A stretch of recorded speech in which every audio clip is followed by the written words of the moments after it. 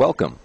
Today I'm going to show you a demonstration and proper operation of the TT-02RX from Elmo Corporation. The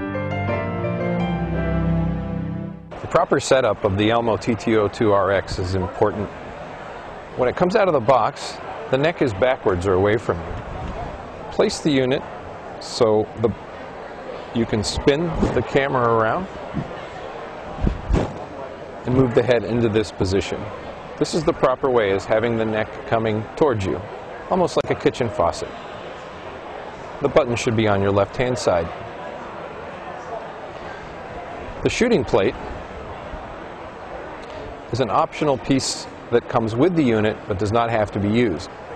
You place this in the corner under the camera. This gives you a white shooting surface as well as a good orientation of where to place a page so it'll appear on the screen in frame. Now let's take a look at the back of the unit.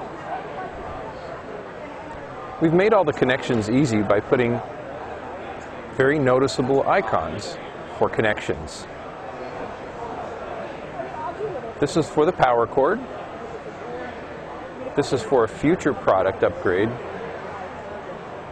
This is RGB out. This is the connection that you make to go to your projection device. This is RGB in. This would be a cable that you would connect from your PC to the document camera. This allows you to pass your computer signal through the document camera to your projection device. With a simple flip of a switch on the document camera, you can go from live document camera to your PC on the screen.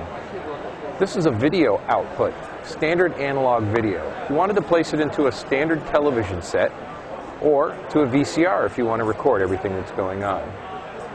This is the USB connection that would connect to your PC.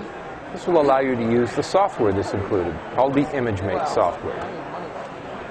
This slide switch, to change the resolution output. We have XGA, we have WXGA, and SXGA.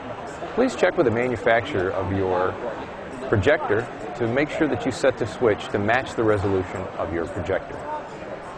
Again, setup is a snap. We plug our power in. We plug our cable that goes to our projector.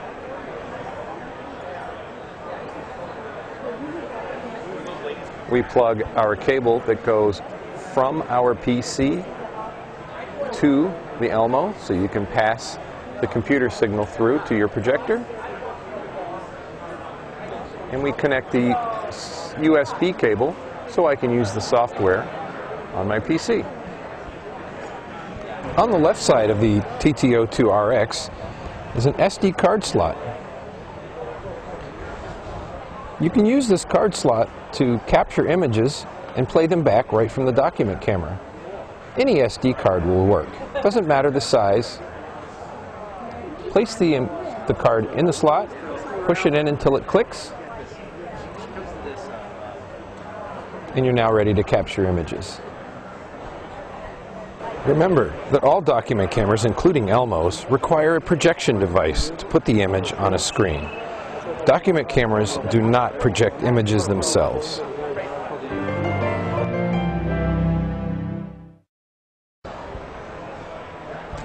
If you rotate the light, the camera head, you notice that there's a light on the bottom.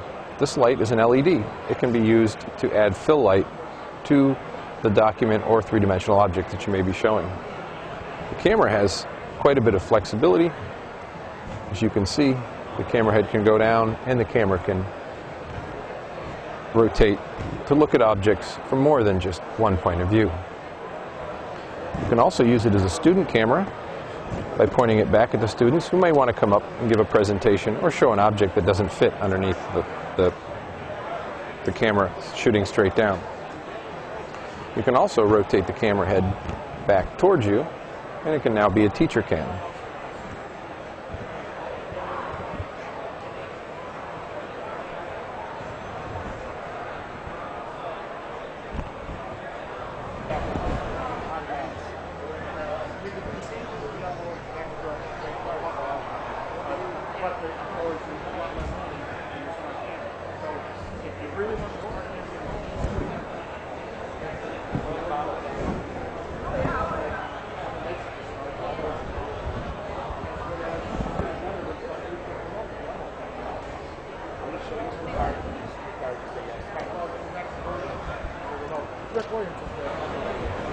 The black knob is to zoom the image in towards you, zooms the image closer. The orange button in the center is for autofocus. To zoom the image out, move the knob away from you. This is the power button. On the main unit, it glows blue when it's on. Holding it down turns red.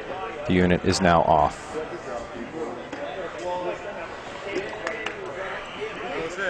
The menu button brings up the on-screen menu of all the other features on the document camera. These buttons here select several features of the document camera. Notice when I turn the unit on, it is blue over the icon of the document camera. That means that the document camera is now live on the screen. Hitting the PC button will switch to my PC that I have connected through the document camera. Notice it lights blue to let you know that's the input that we're showing on the screen. The SD card button, when pressed, brings up playback of all the images that you've captured and allows you to play them back.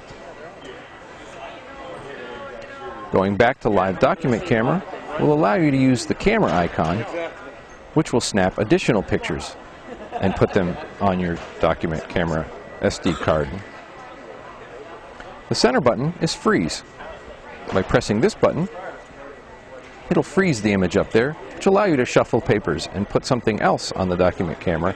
Hitting the button again will unfreeze the image. These buttons here are manual iris control. Depending on lighting conditions, you hit the up button to allow more light in and the down button to decrease the amount of light.